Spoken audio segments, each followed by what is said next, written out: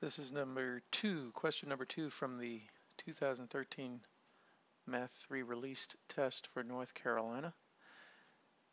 We have x to the third minus 2x squared plus 13x plus k, and that's what we're trying to figure out is what is k.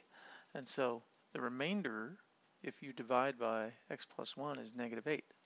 And so what we need to do is set up synthetic division. And you can always assume that there's a 1 in front of something that does not have a number, so that'll be a 1 where the x to the third is.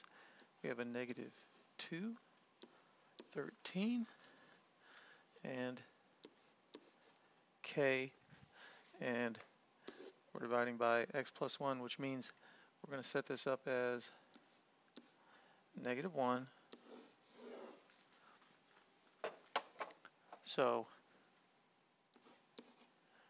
the 1 comes down. -1 times 1 is -1. Then we add these. -2 and -1 gives us -3. Well, -3 times -1 is 3. So we add those. 13 and 3 gives us 16.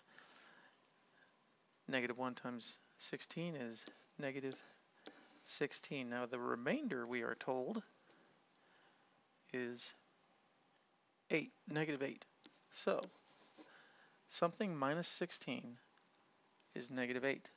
That means that k has to equal 8, because 8 minus 16 is -8. Now the question is, what's the remainder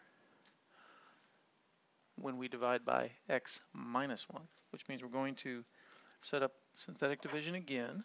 It's going to be 1, -2, 13, and we already know that we have 8 here because now we have figured that out. So,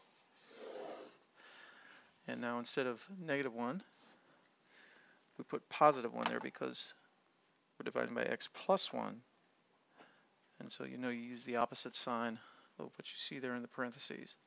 So we have a 1. We multiply the 1 times the 1 times the 1 to get 1. -2 plus 1 is -1. 1 times -1 is -1. 13 minus 1 is 12. 1 times 12 is 12. And 8 plus 12 is 20. So the remainder is 20.